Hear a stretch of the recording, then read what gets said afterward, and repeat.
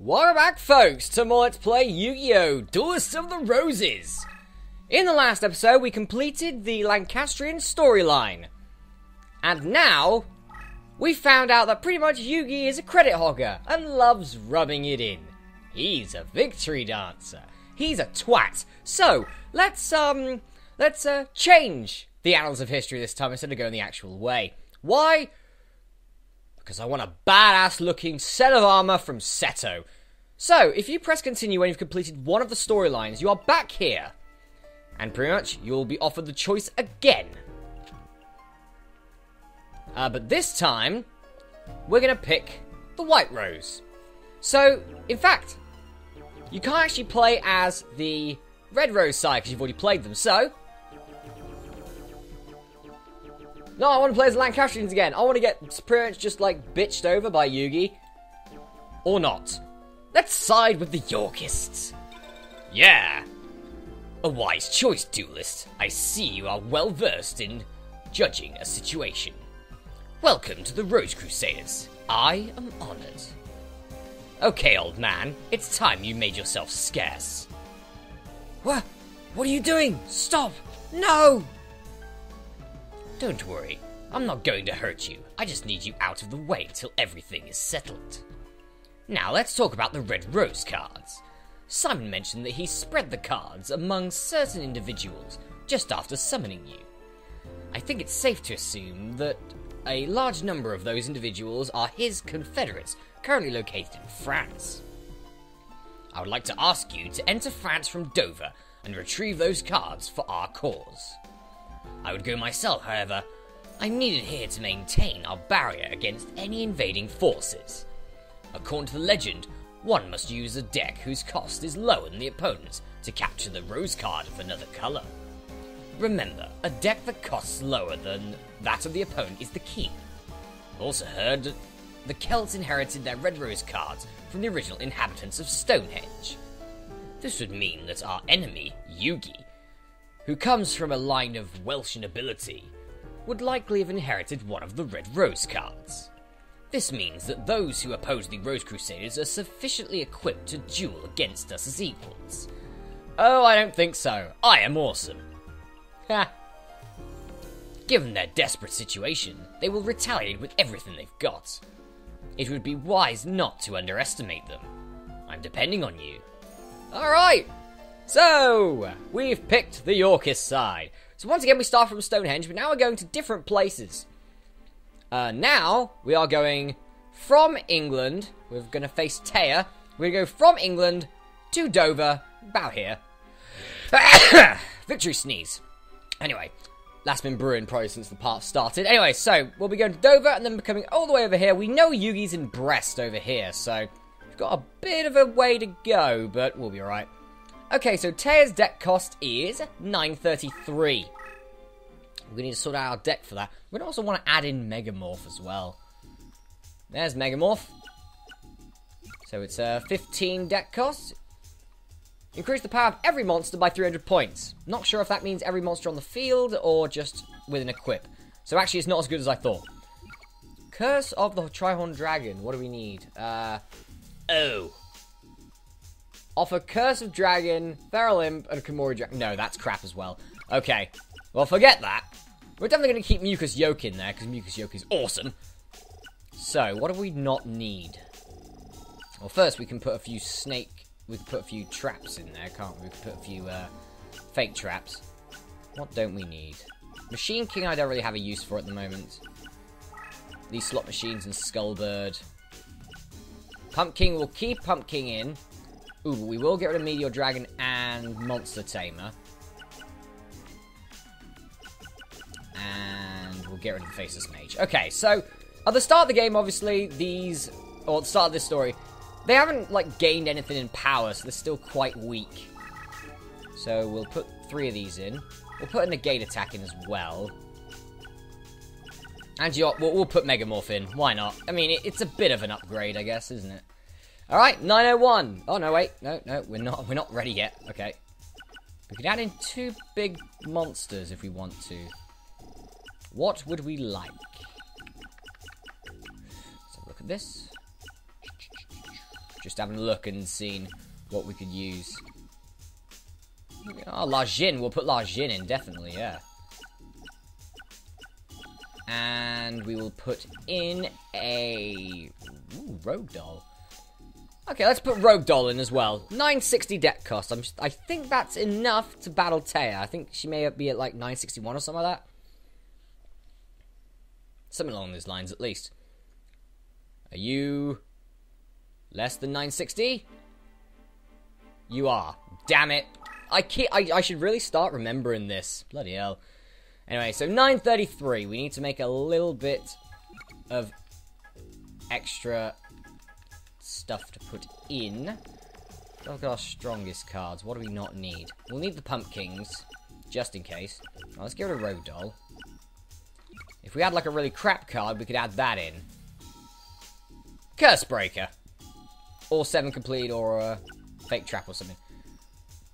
What is it? Let's put Curse Breaker in, why not? Curse Breaker, you're in the deck. 930 deck cost. That should be more than enough. Because she's 933. So, we finally get a chance to battle Taya. Great. Taya's not that tough, luckily, and neither's... We'll get like a difficulty spike somewhere around here. But for the moment, it's Taya. Let's go. The Rose Duelist.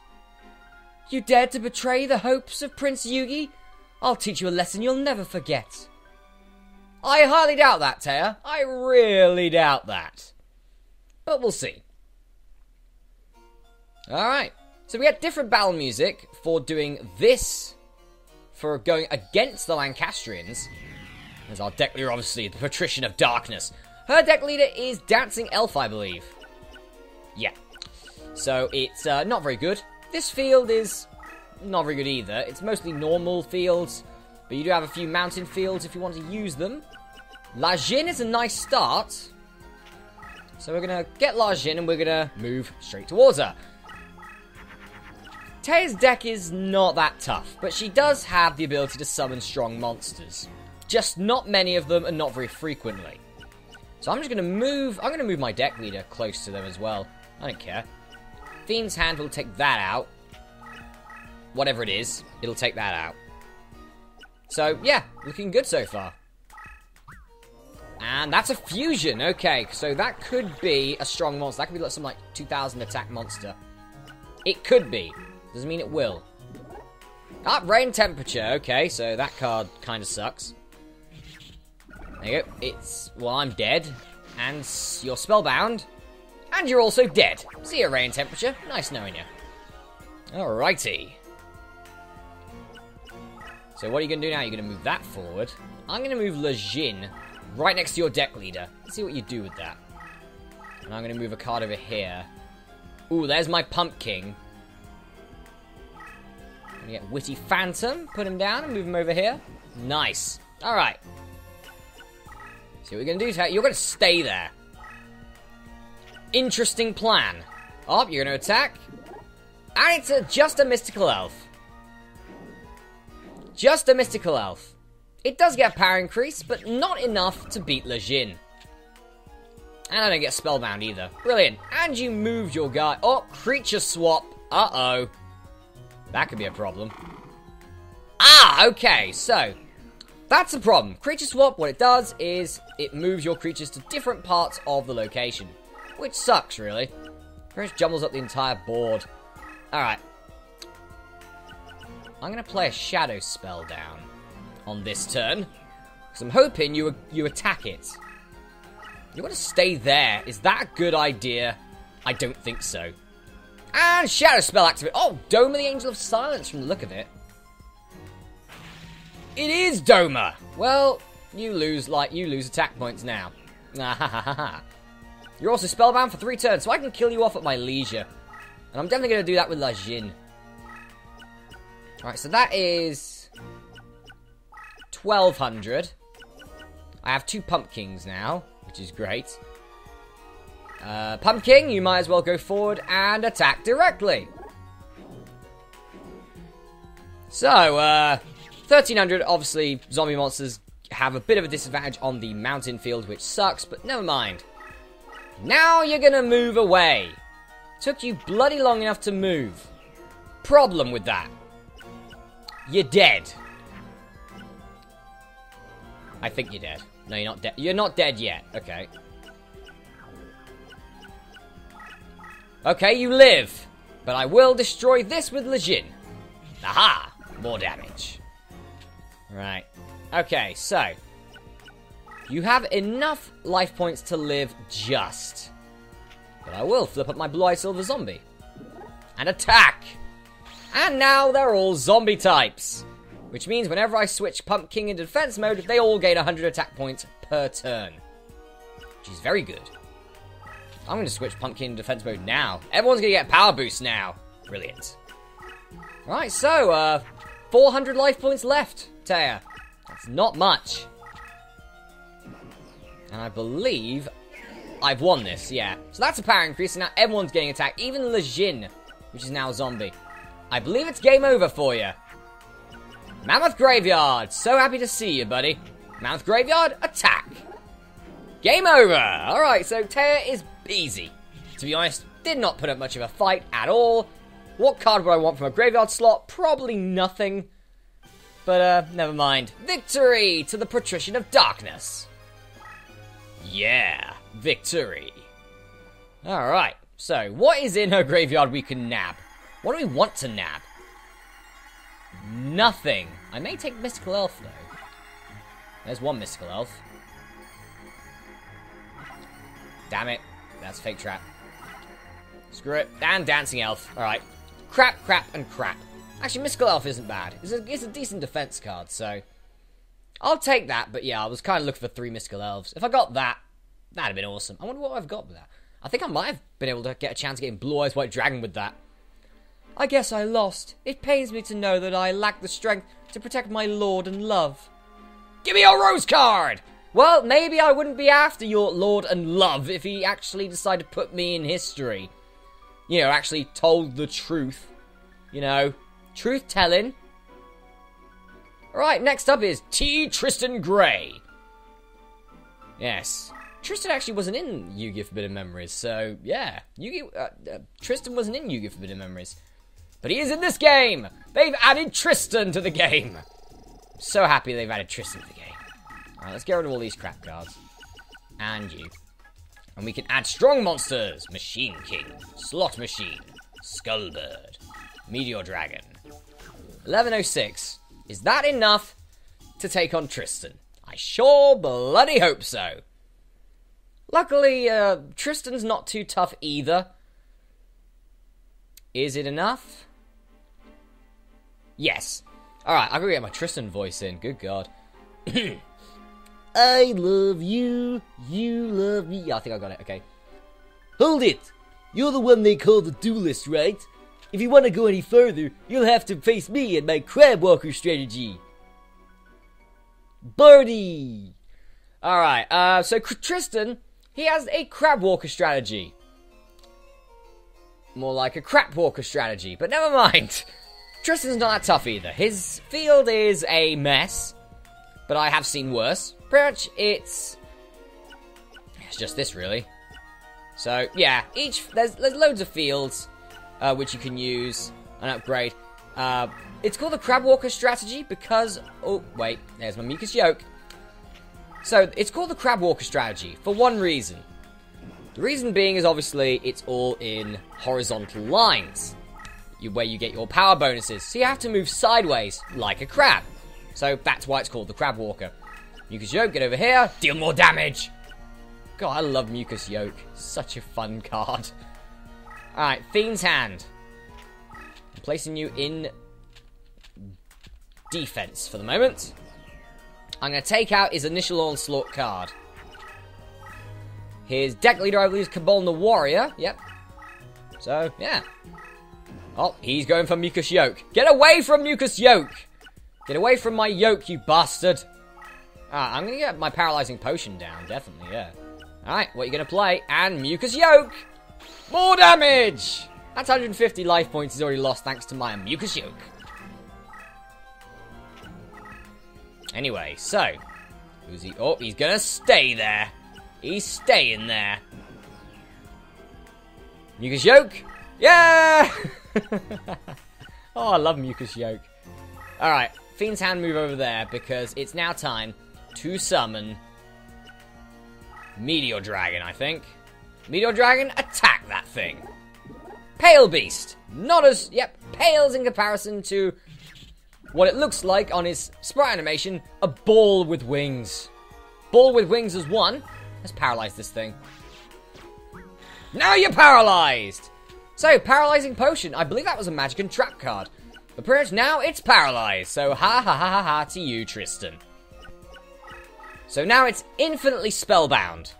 Cannot be used unless he frees it with something like a Dragon Piper, which I don't think he has. Let's carry on, shall we? What is next? Well, next is a Mammoth Graveyard with 2,200 attack points. Oh, or not. Does it count as a dinosaur or something? I don't know. Anyway, I'll put Dark Energy in defense. Why not? Alright. Meteor Dragon, move forward. Fiend's Hand, move forward. And Mucus Yoke, keep doing your thing. Yeah, more damage. Chip damage. Dot damage. Basic, just damage. Damage. Yeah, that's what it is. Damage. Alright. Dark Energy, you can get rid of that, I think. Did you get rid of it? Yes, you did. Well done, Dark Energy. Right, we're just going to move straight past you. I'm going to put Fiend's Hand in defense mode. Alright. Let's get... Ooh, an invisible wire. Let's move that in, shall we? And... Mucus Yoke! Yeah! More damage! Eat your berry! Alright. Bring it, Tristan. You got nothing on me. What are you going to do? You're going to attack it? It's a Urabi. Well, oh no. I've died. Well, it's a Fiend's Hand, so he'll die too. See you, Urabi. Nice knowing you. That was like the first good card I got in Forbidden Memories. Kind of sad to see one go. Never mind. Maybe we can get a Urabi for old time's sake, possibly. We'll see. Oh, it didn't get rid of it. Bastard. Alright. Meteor Dragon. Get forward. Oh, Deep Sea Shark. That's not good. Well, Meteor Dragon, nice knowing you as well. Damn it. Alright. Okay, well, we'll go back to the thing that always works. Mucus Yoke! Yeah, damage! Invisible Wire, I'm going to move you over here. I'm going to summon something over here. What am I going to summon? Machine King. Definitely Machine King. Machine King, attack! Imagine Gun. Well, here's my power increase. And here's your death. At the hands of the Machine King! Yeah. 2,300 attack. Let's see your shark beat that. I don't think it will. Right, so that is a monster over there. Since it destroyed my paralyzing potion, that is that Dark Energy, it's a monster. That is good to know. First up, Mucus Yoke! Yay, damage! Alright, so what can I summon? Skullbird I could. Well, I'm going to play Shadow Spell for the moment. Going to destroy this thing. Dark Prisoner! Nah, another easy card. There you go, you're dead. Nice. Dark Prisoner's got even less attack at this point, but never mind. Right, Invisible Wire, make your move. We could corner the guy here, if we're lucky. Nope, nope, not yet. You're going to move away, because you is wuss territory. It's fine by me. I'm just going to move Machine King over here. I'm going to move Invisible Wire over here. And Shadow Spell. Maybe I can corner him here. I can box him in with any chance. Oh, another Fiend's Hand. Definitely going to be moving that over here. So what are you going to do? What are you going to do? What you going to do, buddy? You're going to move again. Place a card down. You're going to move as well, because you wuss territory. Alright, nice. So that's Invisible Wire. So if this was a magical trap card, I could kill it right now, but it's probably not. Shadow Spell's going to come over here. Right, I think Dragon Zombie. Ooh, if I can attack that... Oh, no, wait. I'll need to flip it up. Okay, get rid of this then. Monster Egg! Nothing strong at all. See ya, Monster Egg. Nice knowing you. Alright, so we have nearly trapped him. He can only move upwards now. And we have a Shadow Spell. We have a lot of other stuff. Oh, I forgot to use my Yoke. Aha! Meet my Shadow Spell. Damage for you. What's that? This is... Oh, it's a Rude Kaiser. Alright. Well, he was able to get out of that one, but let's see how long he does stay out of that one. Deep Sea Shark is now weakened. And so is Rude Kaiser, for that matter. Holy crap. Alright, well, Dragon Zombie, move up here. Invisible Wire, move onwards. Probably kill Rude Kaiser here. Oh, Pumpkin. Perfect. Pumpkin, attack Rude Kaiser. For damage. More damage to you, good sir. Alright, I think we've got him next turn, because Pumpkin can move twice, so 300 life points, that's not going to last you very long. Even if I was to play Mucus Yoke. Hooray. Oh, you're definitely dead now. Unless you can actually kill my... Are you trying to attack Mucus Yoke? How dare you? How dare you? Pumpkin. Show him why you shouldn't attack Mucus. You tried to attack Mucus Yoke. Mucus Yoke's turned into one of my favourite cards in this game. It's the first time I've actually used Mucus Yoke. Didn't even know it existed until now. Anyway, we win! Hooray! Victory for us. What do we want in his graveyard slot? Probably nothing. Yeah, I was right, nothing. I'll probably try and take Rude Kaiser. Oh, wait, there's 3 magic guns. Oh, no, there isn't. I thought there was. Okay. What do we want here? Damn it. Well, we got Pale Beast, we got Fake Trap, and a magic gun. Crap! Utter garbage. None of those cards are going to get a slot in our deck. Maybe Pale Beast, if he's lucky. But no, we beat Tristan. Hooray. I don't believe it. You beat the crap out of me. You beat the crap out of me. Yeah, I beat the crap out of you. Crap. Get it? Alright, guys. Well, I'm going to go for a break here. As the next opponent is loading up. Which I believe is Margaret Buford. There she is. With a 1003 deck cost. So in the next episode, let's play Yu-Gi-Oh! Duels to the Roses. We take on Mai. I'll see you then. Bodhi!